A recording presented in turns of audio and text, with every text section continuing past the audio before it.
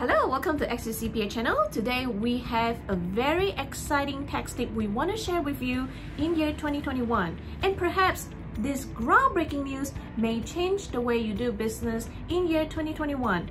Want to find out more? Please stay tuned. Alright, so the next part is seeing if my books is ready to do some tax planning. What the heck is this? Anyway, you know, that really looks like a sandwich right there. Huh, maybe that's a sign that maybe we should get some food instead? Oh, I agree. Food does sound good. Maybe we can get something like steak or seafood. Definitely would love some seafood right now. Maybe some salmon or tuna. Oh no. They're back again. You and I both know that meals are 50% deductible, so we can't go too crazy on our meal. Get something cheap. Yeah, look. I love food as much as the next person, but it's also very expensive, and I'd rather not spend a lot of money on brunch. Thank you very much. So I guess you haven't heard about the latest update the IRS just made. Update? What update? The IRS finally decided to audit you finally? No, because unlike you, I don't claim my pets as dependents. Look, I don't have time for another pointless squabble, alright?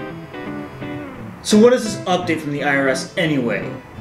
Alright, Taxpayer Certainty in Disaster Tax Relief Act of 2020. For 2021 and 2022, the full cost of food and beverages provided by a restaurant as a business meal is deductible as a business expense. So, what does that mean? Let me tell you what that means.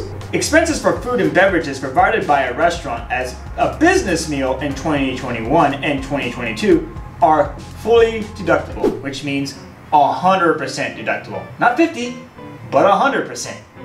It's pretty cool, isn't it? Wait, really? So we all had a business meeting at a restaurant right now. That means it's 100% deductible? That means we can have steak and seafood. Talk about win-win for me. Whoa, whoa, whoa, whoa. When the heck did they make that change? Fairly recently. Look at it yourself. Look it up, he says. I'll look you up, alright. I'll look you up right up in the... Oh. He's right. Pfft. Right.